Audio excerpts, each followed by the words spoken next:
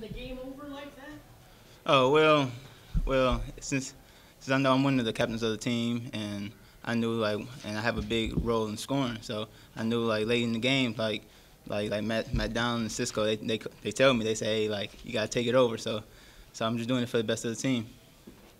Cam, talk about the athletic ability on this team this year as compared to last year, because it looks an awful lot better from an athletic standpoint this year. Oh, yeah, we have a lot of athleticism, bringing in Braun Hartfield and Raheem Williams, which he played really big down the stretch in the end.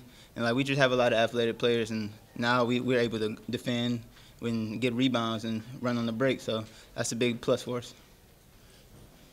The upside to the three is making it. When it's down, what happens? What's the other game plan? Oh well, but our really main focal point is getting stops. So we get stops, get in transition, and get to the free throw line, get easy shots, and the three's going to eventually fall. So getting on transition, getting stops, that's really our main point.